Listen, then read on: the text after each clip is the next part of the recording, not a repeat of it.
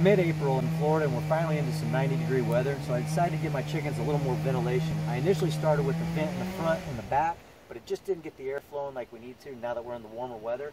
So I've created 4 vents on the back. I screened them with hardware cloth. Let's go in the garage and I'll show you how I did it. To start, I measured each trim piece and cut them accordingly. I then tacked them all together using a brad nailer. Using a cutout piece, I measured my hardware cloth, leaving about a 3/4 inch gap on the outside so I could then staple them to the coop. I spray painted each trim piece white, brad nailed them to the outside of the coop, and finished them off with screws. I think the chickens will like the upgrade. The new windows add a lot of light and a ton of ventilation. I hope this video helped you out in your search for ventilation options. If you're in the market for a chicken coop, I suggest building your own. Take a look at my chicken coop build video, the different add-ons I've made over time, and every now and then I'll show you what my chickens are up to.